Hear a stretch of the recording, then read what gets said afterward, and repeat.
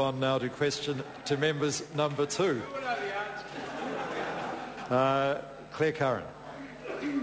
Thank you, Mr. Speaker. My question is to the Chairperson of the Transport and Industrial Relations Committee. Has he requested any written submissions on the petition of George Laird, signed by nearly 14,000 people, calling on the government to retain the Hillside and Woburn workshops? David Bennett. Mr. Speaker, I have not requested any written submissions on this petition.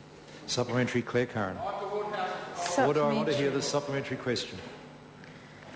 Did he, as Chair, put a motion to the committee that a submission be requested from the petitioner or a representative of the petitioner? Order. The question is not in order because such a motion would have been in the confidential proceedings of the meeting. If the member is referring to a notice of motion, she should clarify her question because that would be in order.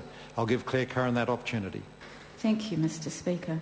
Did he, as Chair, put a notice of motion to the committee that a submission be requested from the petitioner or a representative of the petitioner? Perhaps I should clarify that question. Such a notice would be lodged with the clerk of the committee. David Bennett.